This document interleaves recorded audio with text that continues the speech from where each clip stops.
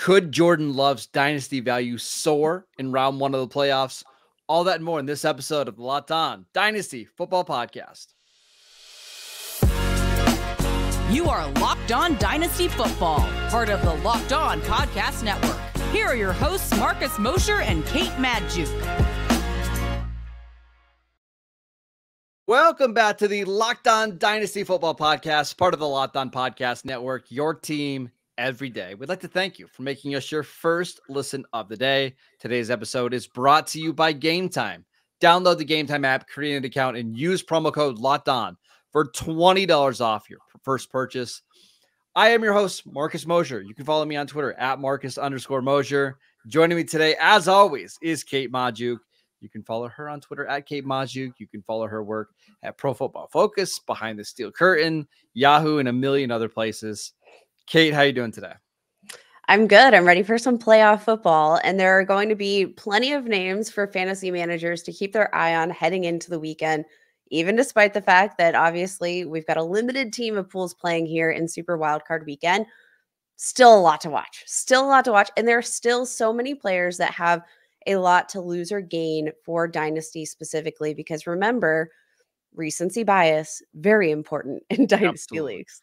Yeah, so we're going to talk about a few players that we're curious to watch or curious to see here in round one. Let's start with Jordan Love. I think everybody's really excited about Jordan Love. They've seen him beat up on some bad teams like the Bears and the Vikings, and now you get to see him in a primetime stage in Dallas against the Cowboys. How much do you think a big performance in a game like this would change his dynasty value long-term? A big performance in a game, A, in primetime, B, in the playoffs, C, in Dallas, like of all places on the road. This is going to be a very, very big challenge for Jordan Love. But let's recap his season. In his first year as a starter, just shy of 4,200 passing yards, 32 passing touchdowns, 11 interceptions, ranked 6th overall in quarterback fantasy points per game, right? And let's put some additional context, because not just is it his first year as a starter, he was throwing to one of the youngest and most inexperienced receiving corps in the entire NFL. You had Christian Watson, who was on and off the field all year long with injury. You had rookies Dontavian Wicks, Jaden Reed, Romeo Doubs, obviously just a second-year wide receiver, even though he's like pretty much the most veteran receiver they have. This was an absolutely crazy season for him to put up with that cast of receiving weapons. Now, you look at Dontavian Wicks and Christian Watson. They both ranked top 25 in yards per reception among wide receivers with 50-plus targets this year. Then you look at Dontavian Wicks and Jaden Reed. They both ranked in that same cohort, top 25 in yards after the catch per reception, yards per route run. Both of them ranked top 15 in NFL passer rating when targeted. I think we're looking at a very, very bright future here for the Green Bay Packers. We know how intricate this offense can be.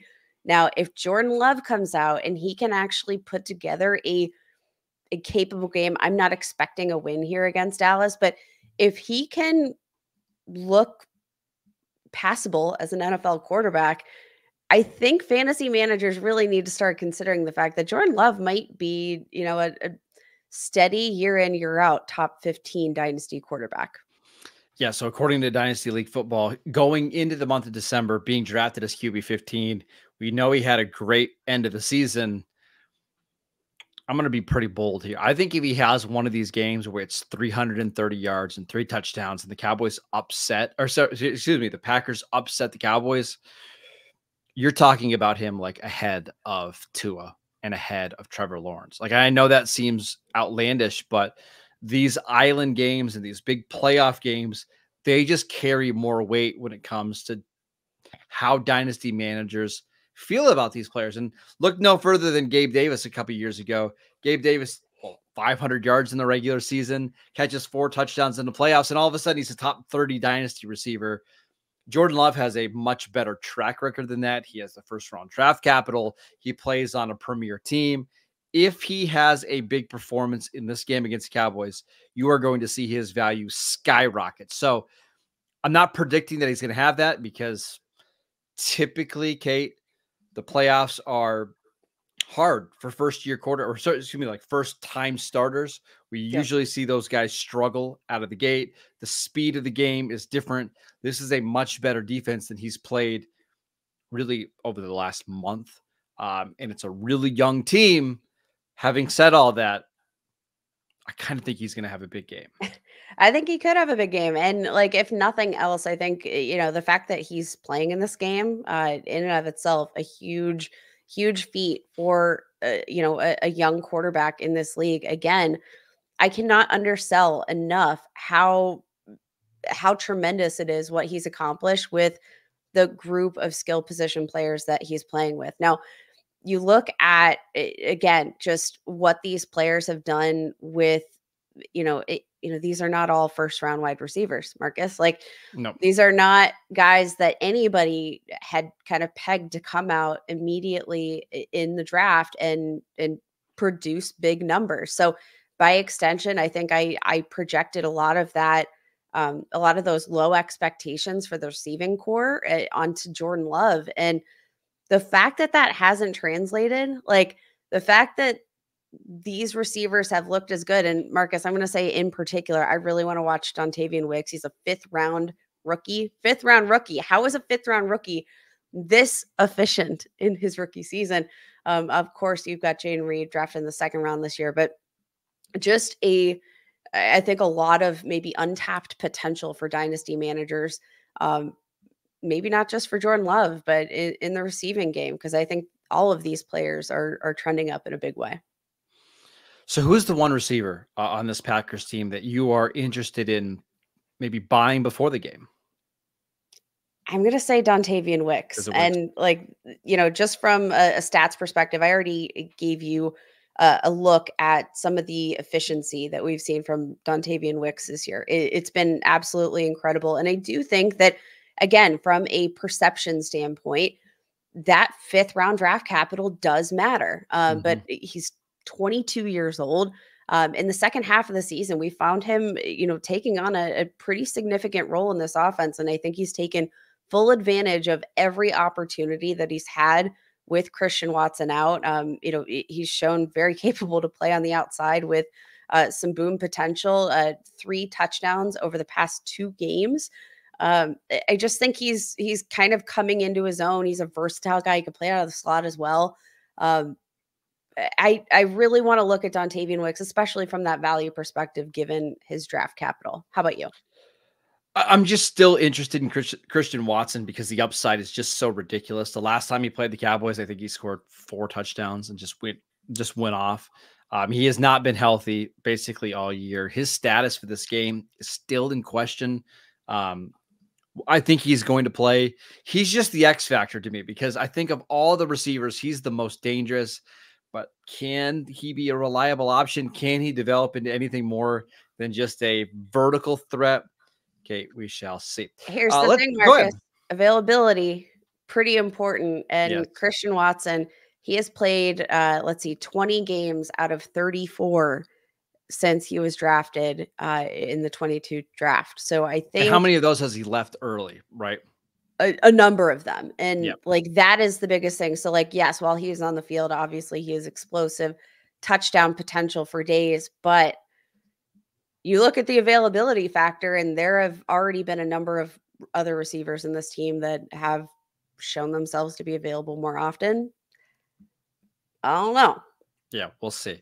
All right, let's talk about the Bills, because as you can see, if you're watching on YouTube, lifelong Buffalo Bills fan. Which receiver could have a breakout performance in round 1 of the playoffs? We will get to that next. This episode is brought to you by Gametime. You shouldn't have to worry when you're buying tickets to your next big event. Gametime is the fastest and the easiest way to buy tickets for all the sports, music, comedy, and theater events near you. With killer last-minute deals, all-in prices, views from your seat, and their best price guarantee, Gametime takes the guesswork out of buying tickets. Gametime is the only ticketing app that gives you complete peace of mind with your purchase. See the view from your seat before you buy so you know exactly what to expect when you arrive. All-in prices show your total up front so you know that you're getting a great deal before you check out. Buy tickets in seconds with just 2 taps. Take the guesswork out of buying tickets with Gametime. Download the Gametime app, create an account, and use promo code LOCKEDON for $20 off your first purchase. Terms apply. Again, create an account, redeem promo code LOCKEDON for $20 off. Download Gametime today. Last minute tickets, lowest price guaranteed. Welcome back to the Locked On Dynasty Football Podcast. We want to let you know that Locked On has launched the first ever national sports 24/7 streaming channel on YouTube. Locked On Sports Today is here for you 24/7, covering the top sports stories of the day with the local experts of Locked On, plus our national shows covering every league. Go to Locked On Sports Today on YouTube and subscribe to the first ever national sports 24/7 streaming channel. All right, Kate, let's talk about the Bills this weekend. We need to at least acknowledge the weather. I was literally just looking up the weather report before we jumped on. 65-mile-an-hour wind gusts possible in Buffalo. At least a foot of snow on Sunday alone. So throwing the ball is going to be hard. I mean, Josh Allen does have a really good arm, but throwing the ball is going to be hard. I just wanted to mention Khalil Shakir because Gabe Davis has now officially been ruled out with a PCL injury. He did not practice at all this week. I've got doubts that he's going to play at any point in this playoffs, even if the Bills advance. We don't have to talk about whether the Bills are going to advance or not because I've got my doubts. But Shakir is now in an interesting spot because he's pretty clearly the number 2 receiver on this Bills team. And Kate, if you look forward to the future with this Bills team, Gabe Davis is a free agent. I have no idea what's going to happen with Stephon Diggs. I mean, there's a lot going on kind of behind the scenes with Diggs. They did draft Dalton Kincaid to be the inside receiver, the inside tight end. I think Shakir has a really good chance to grab a hold of this wide receiver 2 job with a really strong playoff performance. I think that's totally fair. Now, Khalil Shakir in his second year, drafted in the 5th round. He's just shy of his 23rd birthday. 6 foot, 196 pounds. He's, a little bit on the smaller side, but I think it kind of surprised everybody a little bit with his combine 4.43 40-yard dash, ranks in the 76th percentile, ranked in the 93rd percentile for his 10-yard split. So, a little bit of burst off the line there.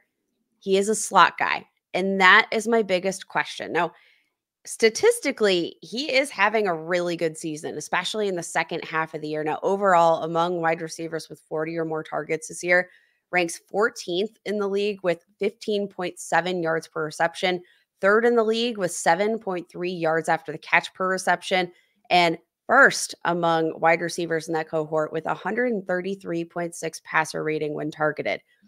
Incredible. Now, let me go back to the fact that he is a slot guy. So he has had just 21%, just over 21% of snaps played out wide this year.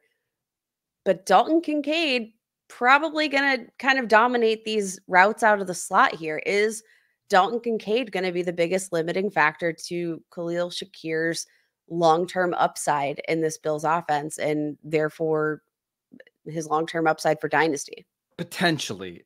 The good news is I think Josh Allen is the type of quarterback that can support multiple receivers. And one of the things that we've seen from Shakir is it seems like whenever he gets an opportunity, he makes big plays. He's really good after the catch.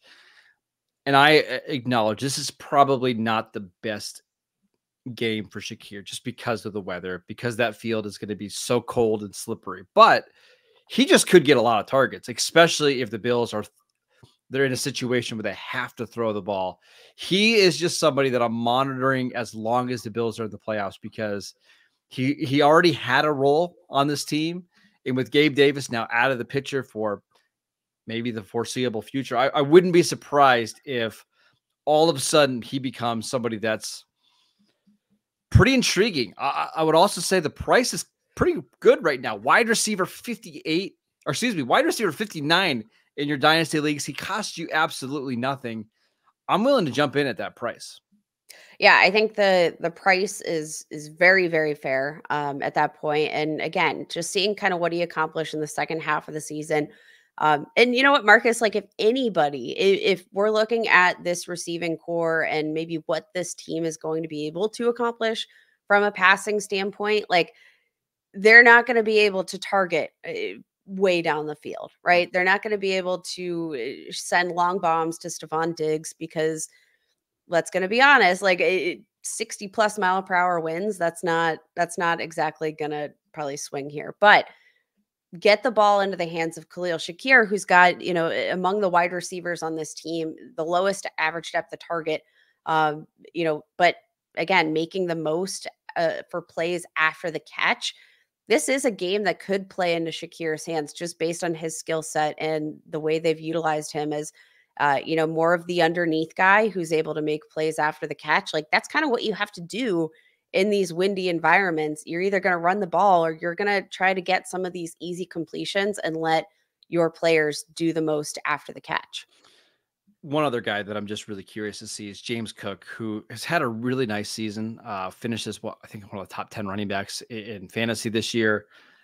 This is a big opportunity, especially with the weather, because Buffalo's going to have to run the ball.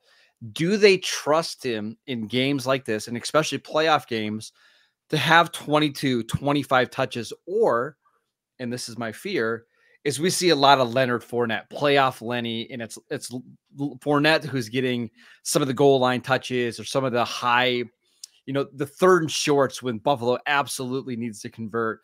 I don't really care about how he performs because I think this game is going to be a mess. I want to see how the Bills are using James Cook and what's their confidence level in him in a huge playoff game like this. I do think, looking over the past 3 weeks, we've seen each of the last 3 weeks, just a decline in workload for, James Cook. And I think, obviously part of that, they're integrating Leonard Fournette into this offense. I do think it's not a great move. I don't think it's their smartest move. I think, this offense has really hummed at its best when you're feeding James Cook a ton of touches. Obviously, a bit more explosive than playoff Lenny at this point in his career. So while I agree with you that usage is definitely something to watch, I don't necessarily agree if they don't utilize him heavily. Because, man, if you're looking for a chance to make an impact in this game, we know it's going to come on the ground, and we know which one of these running backs has the most explosive playmaking opportunities here. All right, so let's transition to another running back, but in the same game, who has played really, really well since Pittsburgh has made a quarterback change. We will get to him next. This episode is brought to you by Jase Medical. I know that we all come to sports to escape some of the crazy realities of real life, but can we talk for just a minute about preparing for real life? According to the FDA, pharmacies are running out of antibiotics like amoxicillin right in the middle of the worst flu season in over a decade. That is terrifying. I can't imagine a more helpless feeling than my daughter or my son getting sick while a supply chain issue kept them from a life-saving medication that they needed. Thankfully, we're going to be okay because of Jase Medical. The Jase case is a pack of 5 different antibiotics to treat a long list of bacterial illnesses, including UTIs, respiratory infections, skin infections, among others, stuff that could happen to any of us. Visit jasemedical.com and complete your physician encounter. It will be reviewed by a board-certified physician, and your medications will be dispensed by a licensed pharmacy at a fraction of the regular cost. It has never been more important to be prepared than today. Go to jasemedical.com and use offer code LOCKEDON to get 20% off your order. Welcome back to the Locked On Dynasty Football Podcast. Everydayers on Monday, Kate and I will be back breaking down all of the action from round 1 of the playoffs. We've also got some special offseason shows that we're going to be starting here in the next couple of weeks. So make sure you guys are tuning in for that. A lot of good series that we've been working on behind the scenes. So make sure you're downloading the podcast wherever you get your podcasts. Okay, let's talk about one more running back. I want to talk about Najee Harris. My thoughts on Najee have been known. I'm not a huge fan. You are a big Najee Harris fan. For the first 2 years of this podcast, you had a Najee Harris jersey right over your shoulder. But I'm starting to come around. I will say, Marcus, as a Najee Harris fan, like coming into the season, just feeling a little bit dejected. We have not seen the same player that he was at Alabama so far in his career. But Marcus, the second half of this season has been a different story. And You teased it at the top, especially since the Pittsburgh Steelers have made a quarterback change and they've started to produce on offense just a little bit. Over the past 3 weeks, we've seen Najee Harris come out 312 rushing yards in that span, 4 rushing touchdowns, ranked fourth in fantasy points per game in half PPR formats, averaging 24 rush attempts per game. That leads all running backs over the past 3 weeks. And again, that's the span in which they've started, Mason Rudolph. But I think what we're starting to see is Najee Harris get in more of a rhythm. I think most, encouraging for me is the fact that Najee Harris's vision looks tenfold what it was just a year ago. And we're starting to see him read the field in a much more mature manner, in a way that I think we all kind of expected that he would coming out of the gate, but it's taken a lot of time for that to come to fruition. I'm super encouraged by what I've seen at this point in the season. Been a lot more explosive, been a tough runner, plenty of yards after contact, most carries per NFL Next Gen Stats. He has the third most carries that have resulted in 5 or more rushing yards over expected in the NFL. 27 such carries this season. Again, that is fourth in the league. You look at what he has accomplished, and again, not living up to what you may have drafted him to be necessarily, but this could present a buy low opportunity because, again, recency bias. But from a contract perspective, Marcus, this could be a huge opportunity for Najee. He is heading into his 4th NFL season next year. He could be earning a 5th-year option with this team. Remember, he is a former first-round pick. Mm-hmm. And if he's staying in Pittsburgh, that is nothing but good news for his dynasty value, I think, especially considering the way that he's developed this year. Yeah, and I think he's played really well the last couple of weeks. We even saw, like, in this Ravens game, a game that the Steelers had to win to make the playoffs. It was Najee getting a lot of the work, and Jaylen Warren went back to being a part-time running back. And now it's Najee that's getting all of the goal line work. And I'm going to keep mentioning the weather. It is supposed to be awful in Buffalo. Mm-hmm. And that just fits Najee's style a little bit more than Jaylen Warren, who's been really, really good this season. I could see if Najee has one of these games where it's 26 carries for 130 yards and a touchdown, things started to trend in the direction for Pittsburgh to pick up his 5th-year option. I think he's cheap right now. He's incredibly cheap. He's RB 26. I'm willing to buy Najee Harris right now because I like the way that he's played over the last few weeks. Yeah, I love it. And I do think, like you said, this is going to be an opportunity for them to ride Najee into the ground at this point. I mean, Marcus, we talked about how this is going to be a very difficult game for Josh Allen to throw the ball.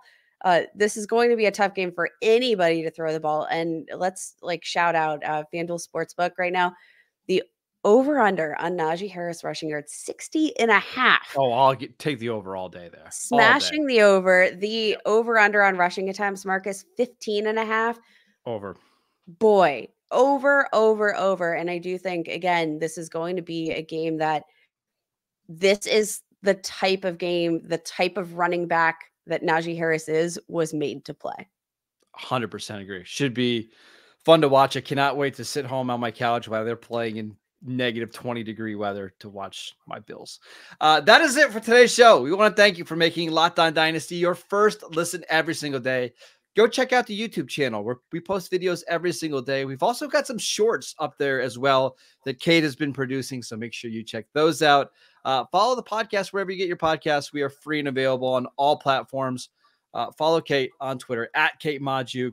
Check her workout at Behind the Steel Curtain, Yahoo, Pro Football Focus, a million different other sites. She does absolutely fantastic work.